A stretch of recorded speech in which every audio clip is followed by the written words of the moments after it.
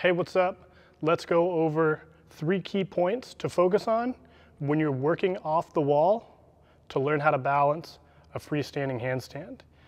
If you didn't know, working on the wall, facing the wall, is the absolute best way to learn how to do handstands.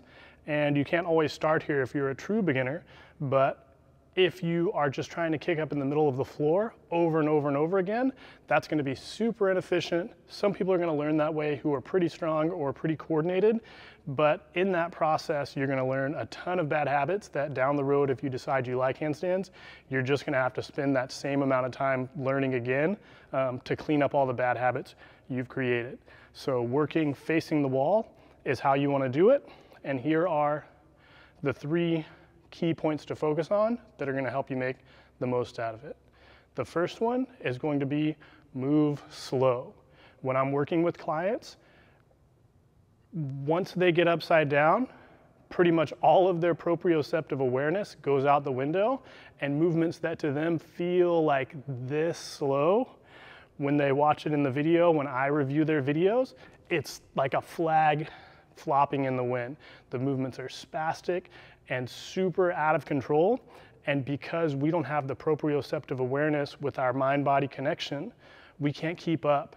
And so there's like 5 leg movements, and we're all the way 5 movements behind with our hands and our shoulders where the balance has to happen, so we just can't keep up. And either they stay stuck on the wall or they fall over and have to start the next set.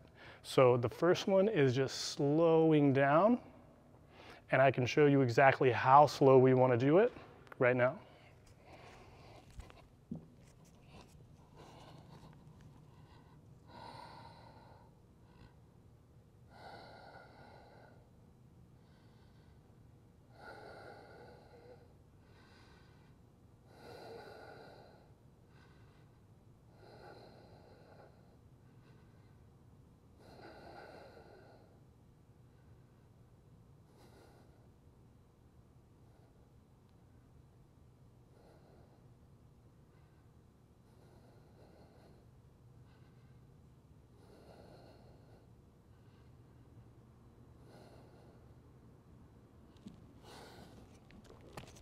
So you get the point. Very slow is what we want to work towards. And typically it's not going to be that controlled because you're learning. Obviously I've had a lot of experience and many years of practice to be able to represent an ideal case scenario of moving slowly, but that's what we want to keep in mind. Even when we're first setting up and we have both feet on the wall and we're pressing up to get our first arm or first leg out, we still want to even do that slowly, because that movement is going to create a weight shift in the hands, and every bit of sensation that we can feel and learn to react to and experience consciously, the better we're going to be able to have a reaction that sustains balance and creates stability. So just from the very start, when you get up on that wall, move slow to get set up. And then when you are starting to get into position to balance, then bringing the legs together extra slow as well. The second point, don't be in a hurry. So this might sound like the moving slow, but it's slightly different. So basically what we want to do is kind of create a position and then freeze and see what happens. Like I mentioned earlier, our brain is going to be 2 or 3 steps behind where our body is. So if we make one adjustment and that doesn't seem to put us in a freestanding handstand, and we make another adjustment, and then we make another adjustment, and then we make another adjustment, our brain is just getting further and further behind where our body is in space, and it's going to have a harder and harder time making the appropriate corrections to keep ourselves stable. So that's either going to mean we're just going to stay stuck flopping on and off the wall, or we're just going to quickly tip off the wall. So we really want to think about, get into what we think is kind of a straight position. I still feel heavy on this wall, so I guess I'll move my hips and shoulders a little further out. Oh, I'm starting to feel lighter on the wall. Maybe a tiny bit more. Oh, I'm starting to float, freeze. Don't move at all, don't move at all, don't move at all, don't move at all. Oh, I fell back to the wall. Okay, maybe I wasn't quite far enough out that time. I can move a little further. And so that's the kind of titration process we want to create. I'll try to show you that one as well. So again, taking my time, getting set up nice and slow. And so now I'm still pretty heavy on the wall here, right? If I take that foot off, it falls right back to the wall. So I'm gonna move a little further, just a tiny bit. So it looks like I'm still pretty heavy on the wall. And don't tap your foot like this. I'm just doing that so that you can have like a visual representation of what's happening, so it's a little more clear. So then again, I'll move a little further out, boom, freeze. Oh, my foot's starting to get a little bit lighter. So now I'm really close. So I'll just go a tiny bit more, and then I start to balance. And there's my handstand. And so once again, obviously I can do this quite easily. It's harder than it looks, but that's the idea of small adjustment, wait and see. Small adjustment, wait and see. Small adjustment, oh, this foot's starting to feel really, really light. See if I can hold that for 5 or 10 seconds.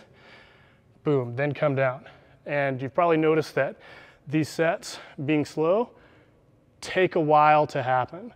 So you're gonna need pretty good endurance, and with the training program, doing several sets of this and other drills, we really wanna focus on building up that endurance so that you can relatively hold comfortably about 60 seconds with a good position on a wall-facing handstand in any given set. And then we'll try to keep these assisted drills, whether that time is off the wall or just making adjustments, under 30 seconds. So we're staying under half the total time that you can handle for your holds. Finally, the third point, and as you start to get better, maybe the most important point, is that we wanna lift our foot off the wall. We never wanna push and tap. So like that last set where I was whacking the wall, just to show you kind of where my balance was, that I was still heavy on the wall, that's exactly what we don't wanna do. We wanna get into position, and then as we balance, that foot is gonna be able to just naturally come up off the wall without any momentum, because that push off is gonna create momentum out that then your shoulders, my legs in this position, are gonna have to arrest that movement, freeze it, and keep you from flipping out. So I'll show you both of them now. Cool, so I get set up, and now this will be the correct movement. So I'm gonna slowly make an adjustment. That feels pretty good. Maybe I could be a tiny bit more forward. Freeze, okay, that feels pretty good. And now this foot, my left foot, is just going to lift straight out into that handstand. As opposed to, if I'm not quite off the wall and I try to push myself